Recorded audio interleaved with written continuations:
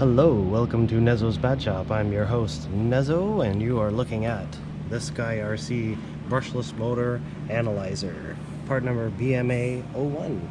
And yes, this came to me from my boss man here at the Strictly Sideways track.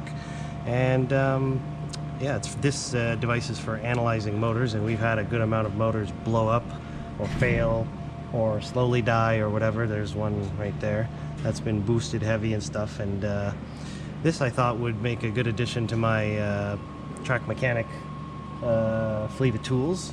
There's a bunch of tools there, but this will allow me to properly run a motor, analyze it separately outside of a car, and test it outside of an ESC as well to see whether a motor's failing or if it's an ESC that's failing, not providing enough power or bad sensor side on an ESC or something. So I already unboxed it, as you can see, and I've hooked up most of the things. Now to power it, there's a XT60 port here on the side, but they give you two adapters. One of them is the XT60 to the ye old Tamiya white plug. I forget the official name for it, but we call it the Tamiya plug. High resistance, pretty not the greatest. Just, I don't know, comes with basic stuff, and we need to get rid of that. We should need to make a new standard like Dean's or something. And they also give you an XT62 bullet, 4mm bullet, so that's good. We're going to use a Yokomo 3500 battery to power this. Basically use a 2S battery to power it. That's all you need. You can do up to 8.4 volts, it says as well, DC input, so you don't have to use a battery, you could use a power supply. Battery's just quick and handy. And on this side, you will see here motor power wires and sensor connector. Let me just move the camera, there we go, you can see that better. And it gives you these sensor wires, these bullets.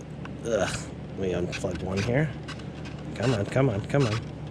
Yeah, of course I can't do it with that hand. There.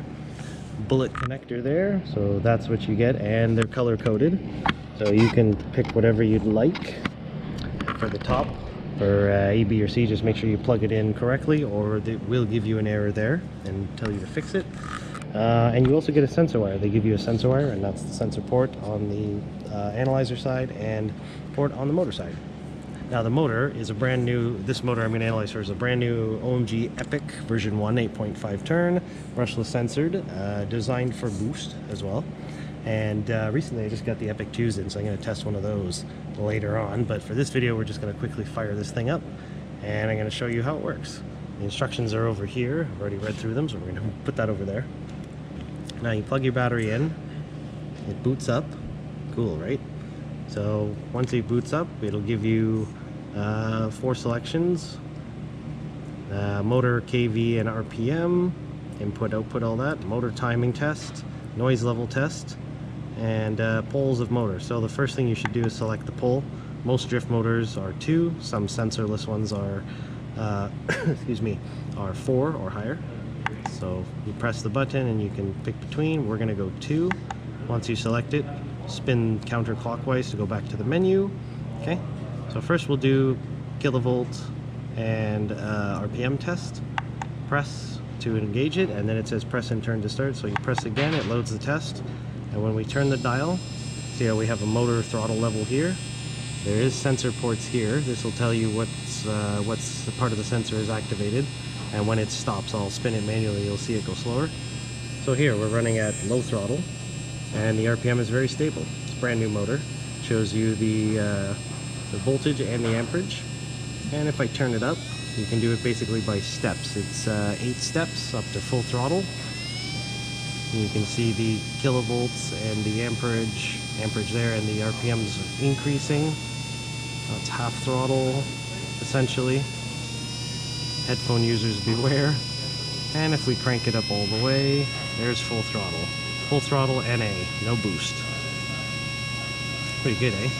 So you can see the numbers are pretty good. They're not really jumping around in terms of the hundreds, just the tens on the RPM, so that's good.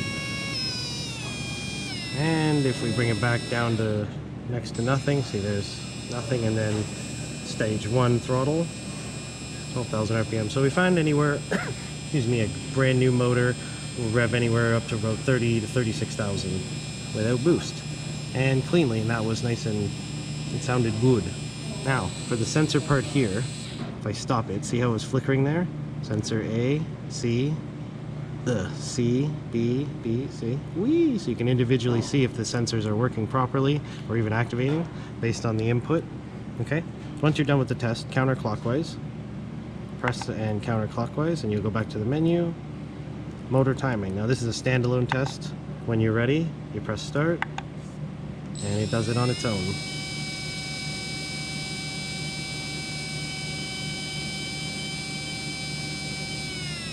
And you hear how that was pretty smooth. A motor that is dying will have erratic timing revving, and we can see the degrees, the average, and the phasing all right there. So that's pretty handy, right? See, there you go. Now to get out of that test, counterclockwise back, we get to the menu again. Noise level, this is the one I find is most effective for figuring out which motors are dying or what bearings are dying or that kind of thing, because we'll run the test and then I'll tell you. So noise level, press and turn. Now this is a you interact with it, so you press it and then you engage the throttle. So there's throttle 1, step 1. So we got about 79 decibels, peaking at 80. Now as we run this, a good brand new motor should be about 90 decibels, no louder, 90 to 91. So if I turn this up to half, got about 82 peaked, still pretty stable. We go almost to full. There's full throttle. Ooh, this one's nice and quiet, peaking at 82. Some other brand new ones peaked around 90, so 90 or lower is good, brand new. That's pretty good, eh? And it's pretty stable, so bring that back down. Nice. And when you're done, counterclock press and counterclockwise out, and that's it, you're done. So that's how to analyze a motor. Now we're going to analyze, we're going to analyze a bad one. Give me a second here. I'm going to swap motors. Always disconnect your battery before doing so. Now don't rev it for too long on the testing because the motor will get a little bit warm. This one's lukewarmish, but no boost, so it'll be okay. But you won't really want to rev a motor that's suspect bad for too long. Okay, so that's a sensor port. This is C. And just make sure when you clip on your clips, that's A, this is B, that you don't touch the motor can. Try not to touch the motor can if you can at all. Don't want to shorting out. You'll get an error anyway if that happens. Okay, so we're ready to go again. Here we go. Plugged it in, let it boot up. By default this is set for 2-pole, but it's always good to check, so we go back. Pole of motor 2, perfect. We'll go back. Kilovolt test. Let's rev this thing up. Whoops. Oof. Can you hear that already? How poor that sounds? And look at the RPMs, how much they're jumping. Listen to that, listen to it. It's dying, so if we rev it up. Oof. Oof. Just at half throttle, look at the jump in RPMs. Well, it's stabilizing here, but that's noisy as hell. Slowly increasing. Dare I go full throttle? Let's do it. And look, it's struggling to get to 30,000. So yeah, that's definitely on its way out. Okay, let's do a let's do a motor timing test. The bearing is going in this for sure, but the rest of the motor might have suffered a little bit of abuse and damage over time. Timing tests, here we go.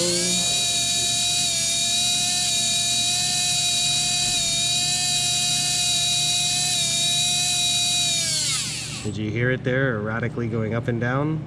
An average of 23 degrees, where a brand new motor at the same timing is doing more.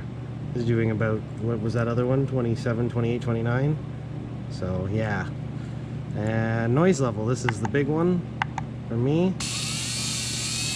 At one-step throttle. One-step throttle, we're already peaking more than that brand new motor did at full throttle. So that should tell you quite a lot. If we rev it up to half, Holy Hanna-Barbera.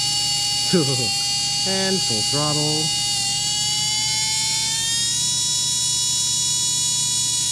Yikes. Oh, 95.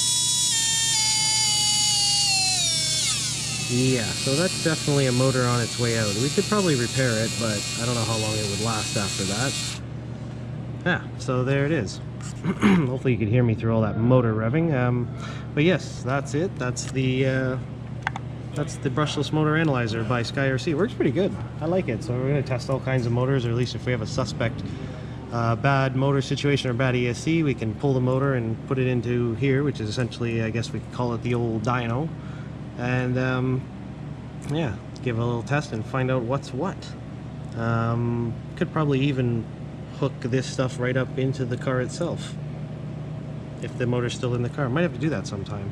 But anyways, that's how it works, and I just want to give that demonstration for y'all.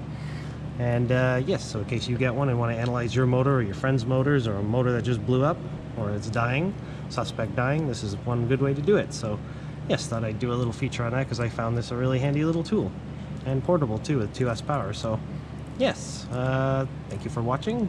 Like, comment, subscribe. Let me know if you've let me know if you've used one of these before, and if not, let me know what you think of testing with it.